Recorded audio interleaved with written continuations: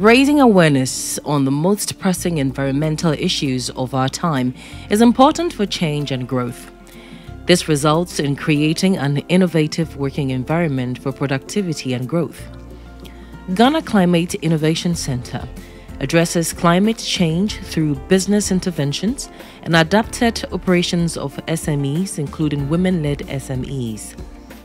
My name is Emi-Beth Aku Quantson. I am an GCIC graduate, class of 2007.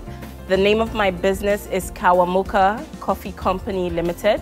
It's a social enterprise coffee company that was set up for three main things.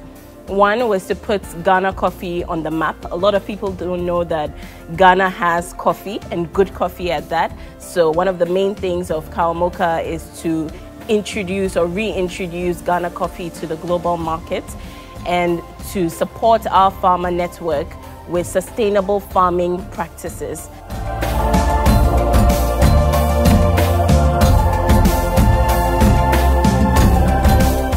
And we are an institute of GCIC University.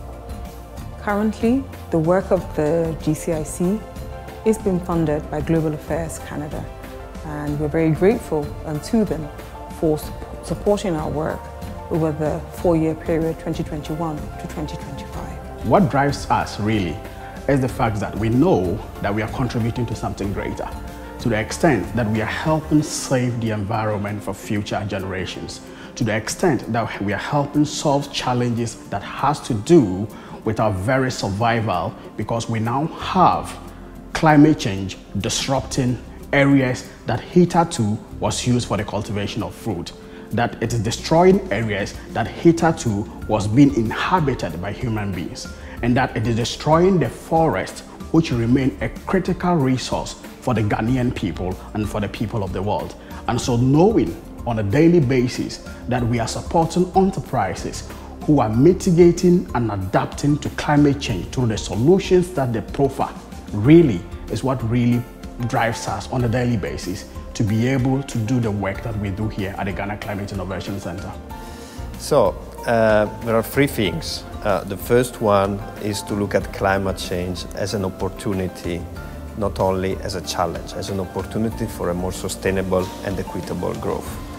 Because at the end of the day, climate action, as identified in the report, is our actions to foster better development. So this is what really drives me, how we can have a country, how we can have a people that are not depleting environmental resources, which are actually economic resources, but we're working with it to grow and develop our economy.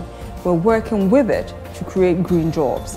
We're working with it to plan a healthier future, because environmental issues are also health issues, right?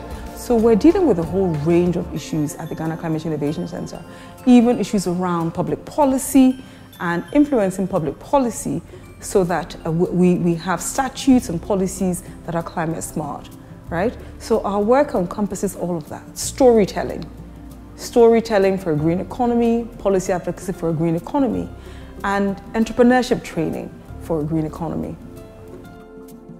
The second thing that Kawamoka does is to challenge the African narrative around sending raw material. So we have our roastery, which you will see behind us, where we roast our coffee. So we turn it from the green coffee into the roasted coffee that we know as the drink coffee. And we package and retail. So you'd find us in pretty much all the supermarkets in Ghana. We also do a bit of global export. So you'll find us in some supermarkets in the US as well.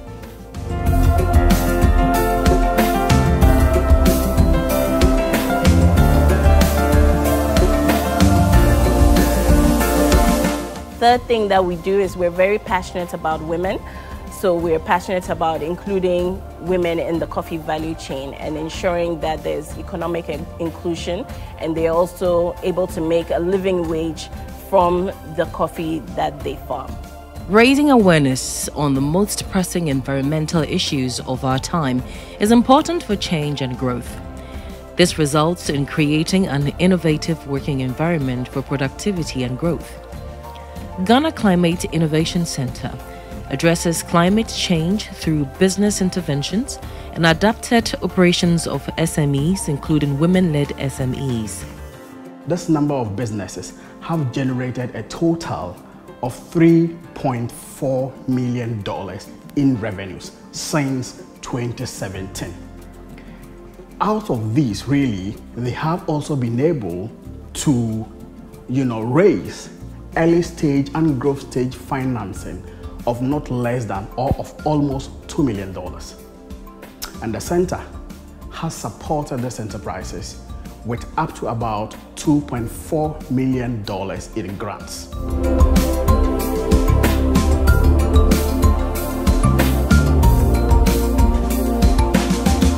The values or the core tenets of Ashesi University is citizenship, scholarship, leadership. So a big part of that is entrepreneurship, and you'll find that there are a lot of entrepreneurs that are coming out of Ghana. We're really leading the entrepreneurial space in Ghana, if I may say so myself. Living in Kenya, seeing how the coffee industry in Kenya had blossomed, how there was an influx of cafes that had grown, particularly Java and Nairobi, and also seeing all the roasteries that had come up. I was inspired to revisit my dream of having a coffee company in Ghana. So the biggest barrier I would say was just starting to move past all the thinking and the planning and just put your foot forward so that you can actually start something.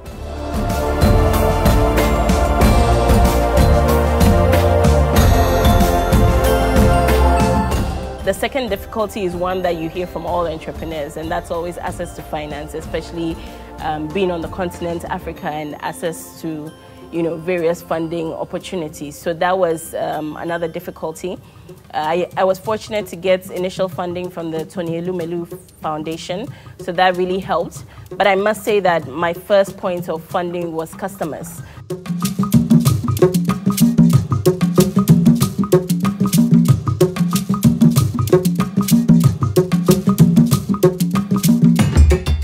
Then the third difficulty would also be just access to mentorship and opportunities to learn how to do business right so that we avoid some pitfalls that the more experienced people have already experienced. GCIC challenges the mindset of its entrepreneurs, cultivating and strengthening their focus on sustainable commercial success, but also their contribution to long-term implications of the activity in Ghana, Africa, and the world. We are also happy to say that we are supporting the Ghanaian economy in the creation of jobs, which is critical because of the mass unemployment situation we have in Ghana, but also across the developing world generally. And through our enterprises, more than 1,300 jobs have been delivered to the Ghanaian youth since the incubator received its badge of enterprises in 2017. For the year ahead, we take entrepreneurs in cohort by cohort.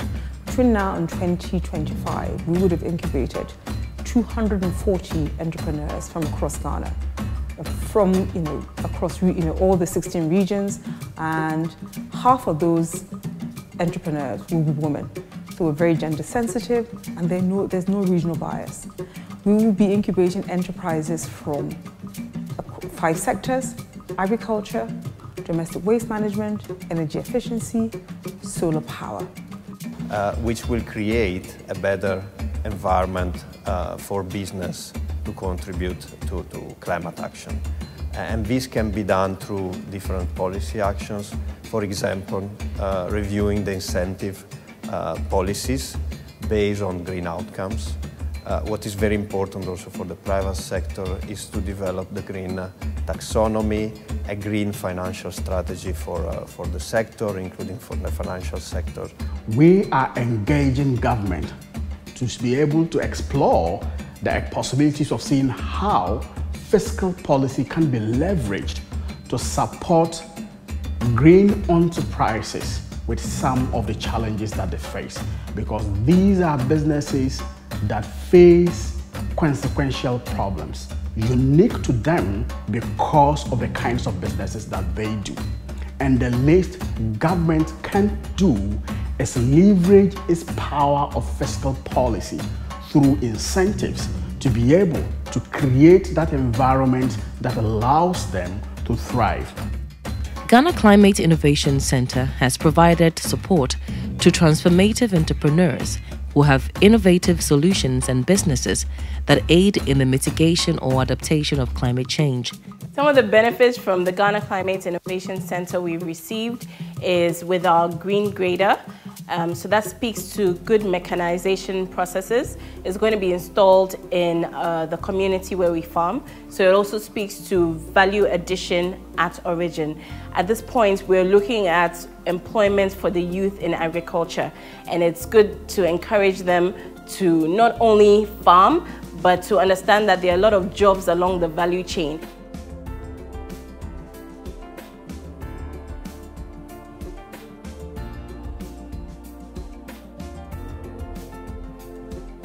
Solar interventions from GCIC have enabled uninterrupted production.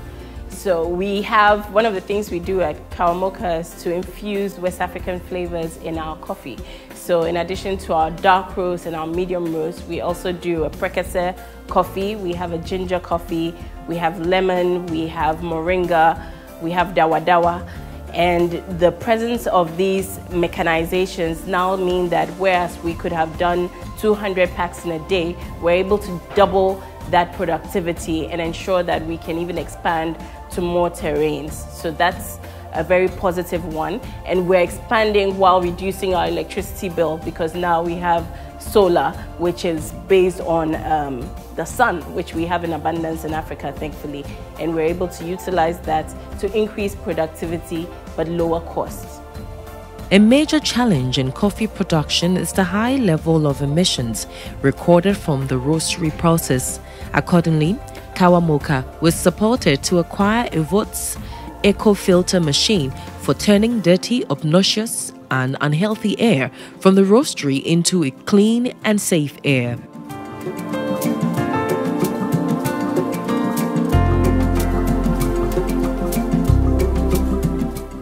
Our packaging is also preferred by environmentally friendly people because they recognize our brown packaging, which is from recycled paper, and they also recognize the valve and the tin tie, which allow you to keep your coffee fresh. So we're also working on discouraging the single use of packaging. So we have tins that you can then put your coffee in as well once you purchase. Inspiration from GCIC has contributed massively to the growth in the entrepreneurial sector. Organizations like GCIC are very important for Ghana because they create the new leadership that will drive the country through this challenge. They create opportunity for new entrepreneurs through training or through access to finance. And they are enabling this transition to different systems that are more efficient. So I would say that the year ahead for the Ghana Climate Innovation Center is very exciting. There is a lot of work to be done, and we look forward to working with all of the enterprises that will enter the incubator in the next and subsequent cohorts, and also to continue to support those in our alumni community to ensure that their work actually is, and the impact that they create is known and their success stories are told.